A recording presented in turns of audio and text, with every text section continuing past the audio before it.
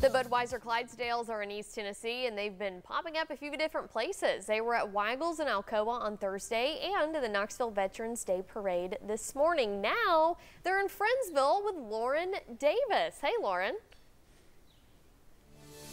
Hey Katie, I'm here at the Iconic Question Center, and I've been hanging out with the Clydesdales. They're pretty cool. I'm here with Steve Merrill of Eagle Distributing, and he's going to tell us a little bit more about why they were here.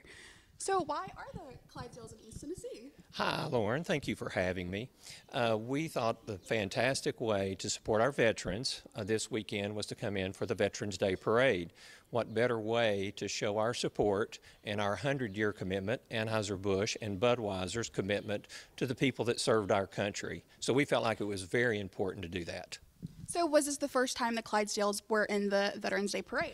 Yes, it was. We were so fortunate it worked out this year for them to show in the parade this year. We had a good turnout this morning. It was fantastic, and people loved them.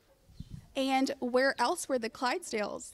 We had a great showing last night. It was a little different. We had a one-horse show, they call it, and we were at Weigel's here in Alcoa. We had about 500 people show up. It was just fantastic. And the nice piece with that is the people get to get up and close and personal with the Clydesdale pet. We probably took 300 to 400 family photos last night, which will make great Christmas cards for families. It was fantastic. And if you haven't had a chance yet to see the Clydesdales while they're in East Tennessee, you have one more chance tomorrow. They will be at Food City in Oak Ridge from 1 to 3. Katie, we're sending it back to you. All right, Lauren, thank you so much. Man, that is a gorgeous horse. Thanks.